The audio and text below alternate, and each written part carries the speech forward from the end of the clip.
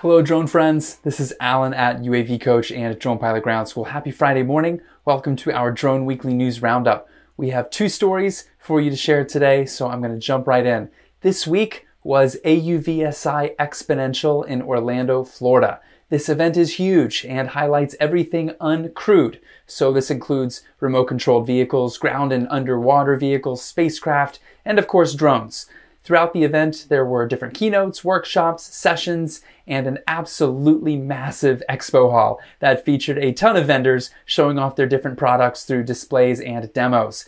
The FAA's Drone Symposium also happened yesterday alongside XPONENTIal. The theme was Arise and focused on the expansion and advancement of how drones are helping businesses. Our team member and marketing director Liz was down in Orlando this week, and you can read more about both events in the link below. Okay, lastly, the DJI Mini 3 rumors are still buzzing, and although we had speculations of a late April release, it looks like it'll come out sometime in May.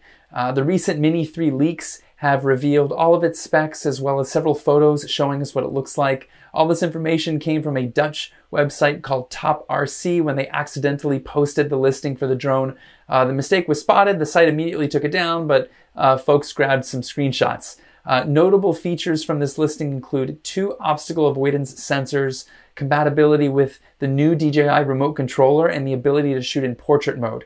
Now, the Mavic Mini 3 will be a big price jump from the Mini 2. The Mini 2 sells for $449. The Mini 3 with the normal controller is going to sell for $882. If you want the new RC controller, it'll be a little over $1,000, which is a lot for a mini drone. We will keep you posted on when this model comes out. In the meantime, let us know what you think if you plan on getting your hands on one of these in the comments below.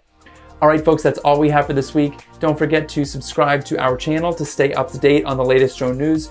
Remember to check out the links below to read more. Thanks so much for watching. And as always, to all of you drone pilots out there, blue skies and safe flying.